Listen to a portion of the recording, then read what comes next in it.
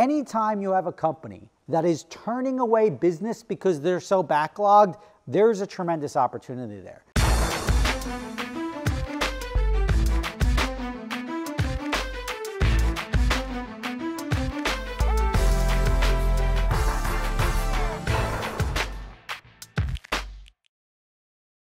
All right, guys, before we get to today's video, quick shout out to my own company, Adventure Drive. So we do these driving events all over the world. 2023 is no exception. We've got 3 trips coming up. One from Washington, D.C. to Nashville. This is from April 26th to the 30th. Then in July, we're doing a trip to Italy, which is going to be phenomenal. It's all northern Italy, starting and ending in Rome. You're going to love that one. And if you can't make it overseas or to the East Coast trip, you've got plenty of runway for the September 20th to 25th drive, starting in Napa Valley and ending in Las Vegas. That's going to be a great trip as well. Check them out. I put a link right below in the description of every video. Hope to see you out there.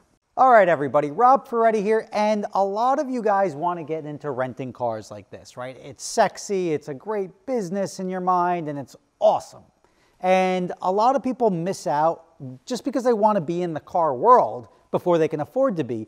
A lot of people miss out on the opportunity to buy something like this because they're always chasing this dream of a company that doesn't have the best cost structure and everything like that. Well, good news for you. I've got a deal that, and it's not a deal because I'm just going to try to help somebody sell a company, but a lot of people overlook the opportunities out there in life. And they're so fixated on the shiny stuff that they don't get in the stuff that they can actually use their skills, make money, and then go out and buy 5 of these, and then have a company to sell that has a value. Well, here we are, we're going to visit Benton, Kentucky, and I've been there. That's where I get my ramp trucks made. Now, you know I have the 2 current ramp trucks. I've got 3 more that are getting built. This is by Hodges Custom Haulers. Now, Hodges is the only name in fixed deck car haulers. So it's instead of having all the tilting mechanisms of a flatbed truck, for significantly less, you can have a stretched frame fixed deck truck that works incredibly well with many less moving parts. Now, the company itself, to me, is a bargain, because he was looking for $450,000 for the entire business. Now, you're getting the name, you're getting the workspace, you're getting, and you have to sort of look what the issues are that exist and see where you can then make more money off of that. You're getting a business where the guy's been there forever. The most valuable part of this company that everyone overlooks, right? Anyone, I could go, oh, why would I buy a company? I could just go start my own fixed deck truck company. Because he's got a backlog of orders. He's turning away new orders. Anytime you have a company that is turning away business because they're so backlogged, there's a tremendous opportunity there. Now, I've known Johnny for years. He's having a problem right now, which is easily fixable, is that he can't get enough welders in there to keep up with demand. But he's also at the point in his life where he wants to now move on and sell the business to somebody and get out of it. The structure of the sale is easy. But if somebody wants to get involved in what I consider an excellent enterprise, because you can now take this demand, you can streamline the production a little bit, because look, Johnny's a nice guy, but he's been limiting his production over the years based on his own inefficiencies. And there's nothing wrong with that, right? That's when you go to look to buy a business, you're buying inefficiencies, you're correcting them, you're making it more profitable. You're scaling the business. Where he's happy with his one location in Kentucky, maybe you've got a Kentucky location, which is in the middle of the country. You've got a location in Pennsylvania for the eastern side of the country, and then you open one up in Arizona or somewhere else. You go start talking to dealerships to even further increase demand. So now instead of just building a la carte for everybody, you start selling 20 trucks at a time to these dealers and then reselling the trucks. All of these are possibilities for you to take your $400,000 or $450,000 investment and turn it into a multi-million-dollar business and then sell it to other people, right? Or just continue to generate that cash flow forever. I think the business is a good deal. I feel like everybody else that would be like, all right, I'm just going to go buy this Ferrari and then rent it out. You're going to have a depreciating asset because you're going to be putting a buttload of miles on it. The insurance, the maintenance, everything on this car is significantly more than the same $450,000 is going to get you an entire company. You're going to provide a living for people. You're going to be paying people their wages to then, like, it's just so much more of a staple, feel-good business opportunity than going out and buying cars to rent. You need millions of dollars to buy cars and make this work. Here, this guy's handing you, he's like, look, I've got 42 deposits right now. And that's not even counting my other 2 trucks. So he's got a minimum of 44 deposits right now. And he's building about 1 truck per week. So he's got almost a year's worth of business stacked up.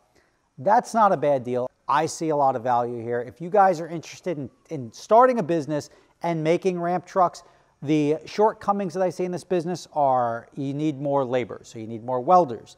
You can raise the prices. You can bring your margins up by raising the prices. There's plenty of demand. If you came to me and said, look, Rob, you're 6 months out, I can build one sooner, but it's going to cost you an extra $3 grand. Guess what? That money's getting wired over the same day. So you can sell priority. You can streamline the process by he custom makes all the toolboxes for every truck.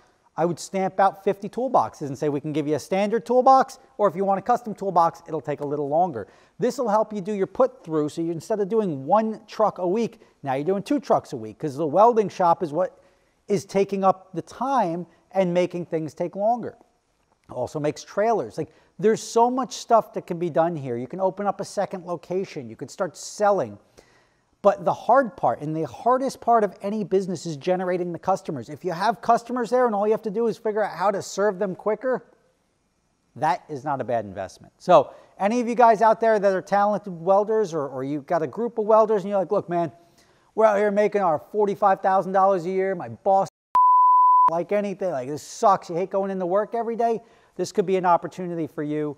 Or somebody with money that wants to take it over and say, like, look, I'll hire the welders, I'll bring it in, I'll increase the efficiencies, and it's not like you're just buying everything and this dude's walking away. He'll help you out. You can get creative with the sale of it, because if he's got, just say, whatever, what did they say, it was 42 or 43 orders, he's got hundreds of thousands of dollars in deposits in-house. Maybe instead of giving him the $450,000, you say, look, you keep those deposits, and I will work my way through this. So that's like almost like a down payment by giving him the ability to keep $150,000 in deposits. Now you have to come up with less money, getting a bank loan for buying a business, all good stuff. So if this is something that sounds interesting to you, shoot me an email, or I'll give you his email, however you want to do it. My email is rob@superspeeders.com. But this is the better way to get into stuff. Everybody wants to go for the sexy, and I'm telling you, going into a sexy business, there's so many millionaires out there that have businesses that you would be like, whatever. I don't want a car wash. I don't want to own a gas station. I don't want, like, it doesn't sound sexy, but the money's there. So are you really into this life for making money, or are you just into it so people think you're rich? And driving around in a bunch of exotic cars that your company owns or that you don't have or you can't afford isn't really a good play long term, because it's also super risky that it could fall out from under you at any point in time. Getting a staple business that's scalable, that you can build, lower overhead, significantly lower insurance costs, and a good runway. You got a lot of customers already lined up. You got a brand name that's already there that has a value, and you've got the potential to grow that. So that's something that's a little bit more appealing. And there's, like, even if you're like, well, what happens if we switch away from gas vehicles? I'll tell you what, you'll make a battery operated ramp truck. At the end of the day, you're always going to need a way to move a disabled car or a high-end car or some sort of automobile on the back of something else. And the fact that you can pull multiple cars with these are great regional trucks, you're going to have a hard time going wrong. And you're buying a name that, I'm telling you, is like a standard in the industry. Everybody's like, oh, you have a ramp truck, is it a Hodges custom hauler? If it is, it's more sellable, it's more desirable, and when you can get something like that for this amount of money, I think you're in good shape. Drop me a message if you're interested. This is not a sponsored post. I've got no dog in this fight. I get no benefit of this. I don't need to get, welding is not my thing. I don't need to buy the company either, but I think it's a great opportunity for somebody, and it'll help him move on to his retirement phase in life in 6 months or 12 months. And he'll work hand in hand with you, transitioning the company over to you. I think it's something that may fit very well with one of you guys. So thank you for watching. Let me know.